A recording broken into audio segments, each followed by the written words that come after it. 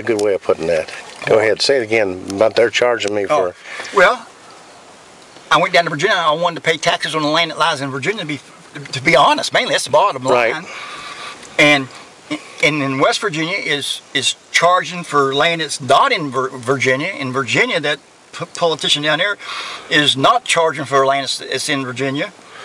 And I think, I said, it makes me feel like I'm a bastard, you know. Nobody to claim it. I don't belong to any state. And I've never committed treason. I'm not on a boat anymore. So it almost seems the common sense, why not go over there? But the truth is, they don't want to hassle with West Virginia. That's it. See right there?